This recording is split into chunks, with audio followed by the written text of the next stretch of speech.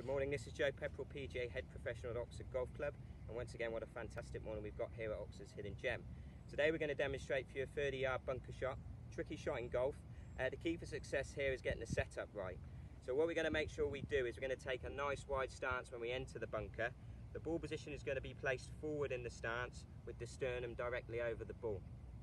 The key here also is we want to try and feel we get the handle back of the sternum.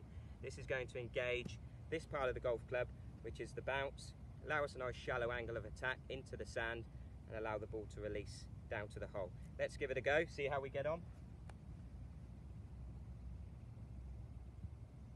So the ball's forward, a nice wide stance, sternum is over the ball, handle back of sternum.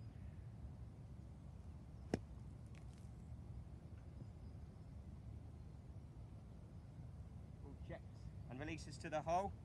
Give that a go next time you're in the bunker. Thanks for watching.